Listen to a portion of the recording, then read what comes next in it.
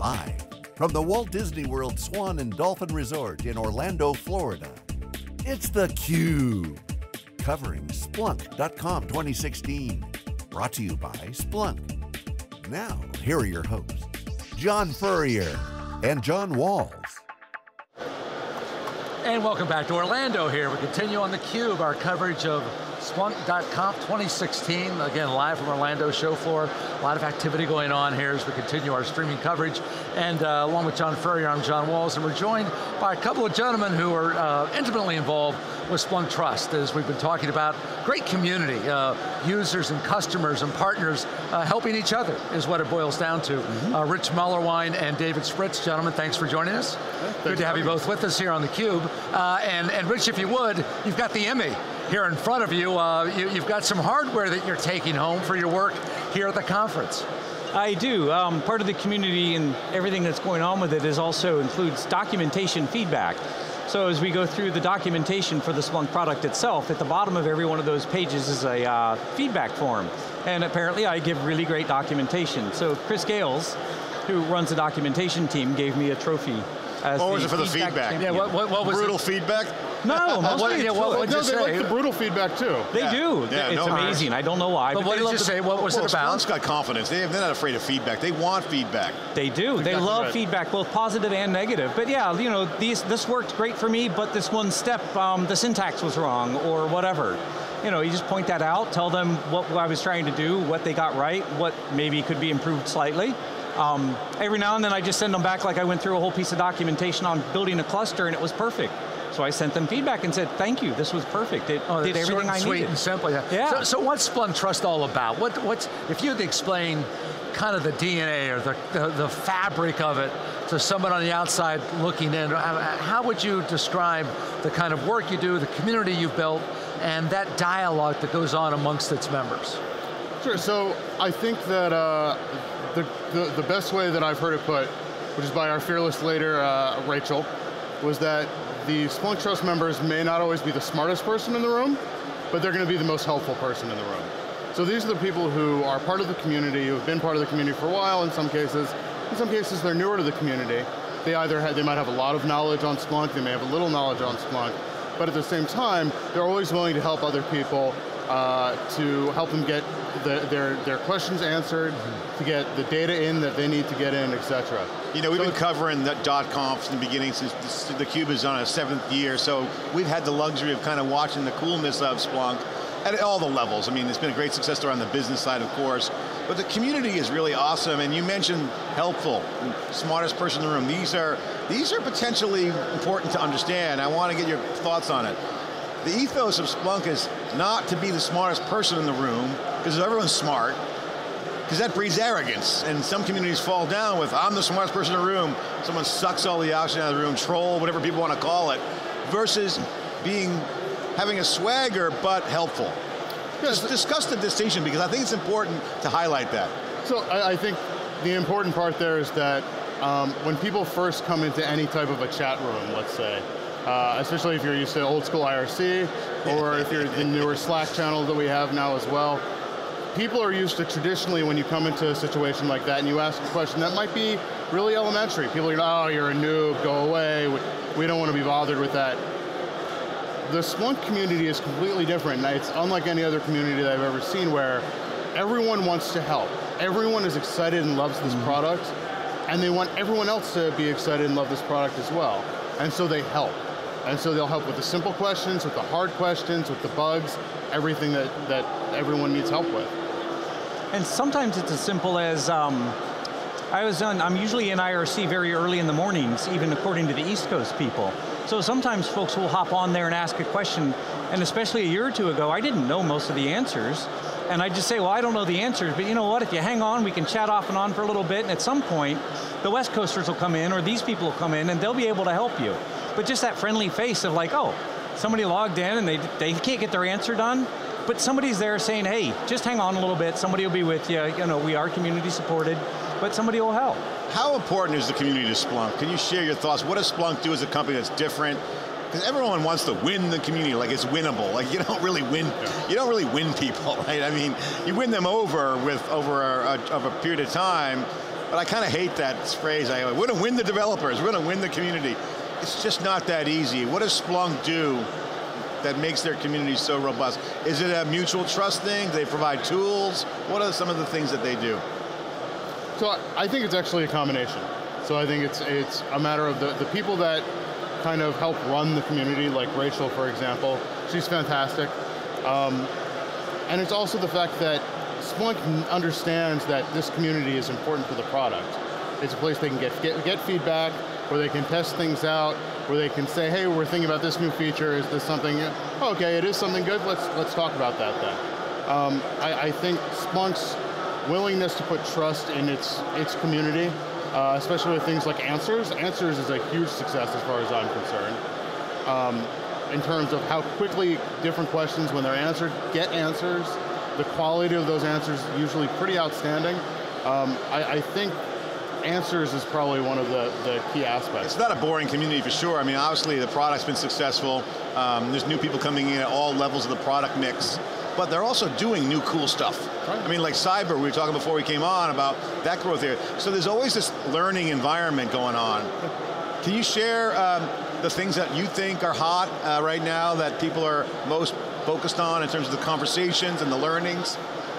Right now, I think that most folks who are getting into Splunk seem to always have their eyes somewhere along the line on either the security end of things or on the IT services part. So there's a lot of new products they've come out with in the last year or two that are just really exciting. They're really nice looking. And then they find out, oh, and it's easy to use, and there's a great community helping to support it. And the company appreciates its users and customers and gives them trophies. So there's a variety of kind of different use cases that people are coming to, but that is the common themes I'm seeing quite a bit of.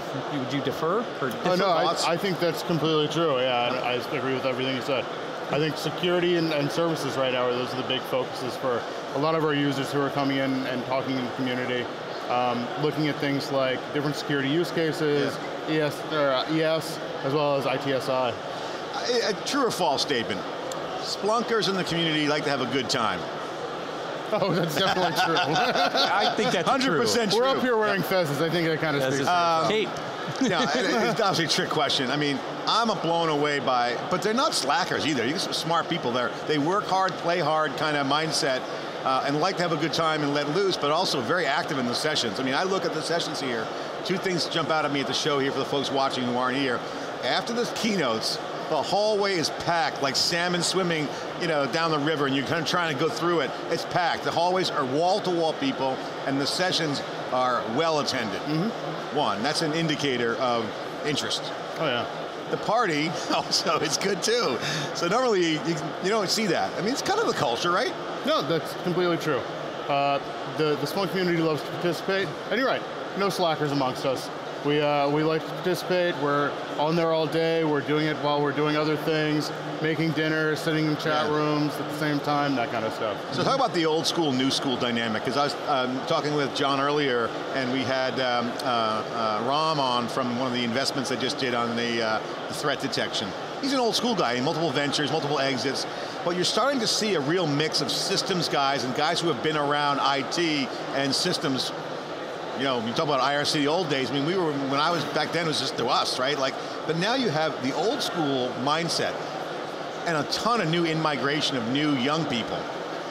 What's it like? I mean, what's the dynamic of that? I mean, you mentioned obviously you guys are well accepting, but what are the new kids on the block doing, right? I mean, they must bring some energy and some new techniques to the table. Can you share any cutting edge things that you've observed, anecdotes? Are they wise asses? Are they punks? I mean, it's not all get off my lawn. Aren't we all? I mean, come on. An old man's just why. I love seeing new people show up into the channels or on answers and stuff, and sometimes they come up with the most amazing solutions too, because they approach things from a totally different angle. So I really like the new blood. And the other thing I really like about the Splunk community is that, in general, I think it's like the smartest group of people I know. It's like there aren't any slackers in there. Even the new people may not know much about Splunk yet, but gosh, they can come up with some good things, because they know all kinds of other stuff. We're a fairly mature well, in some ways anyway, a fairly mature group of people, but it's certainly a very smart group of people. Yeah. I hear him out there. You guys are getting good applause out there. You guys are rock stars. So it's the old, there's no such thing as a dumb question, right? Right. But for some people, it's hard to raise your hand and say, I got a problem here. That's very true. So, number one, if I'm watching this and I'd like to become involved, or I might, how do I do that? How do I try and how do I engage? And then secondly, can you give us an example of maybe welcoming in somebody new to the community and solving a direct problem because of that group thought or that group speak, if you will?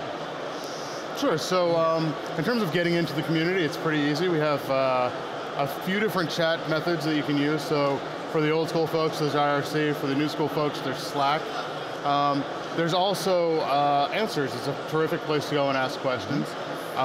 It's actively patrolled and monitored in terms of making sure it's moderated and everyone's being friendly. And I think that's one of the great things about the community as well, is that it's kind of self-policing. So I mean, what are Answers? What's the URL? What's the? So that's answers.splunk.com. Okay, good. All right. Okay. And then for the Slack chat, if you'd like access to that, you can go to splunk402.com/chat. Okay. Yep.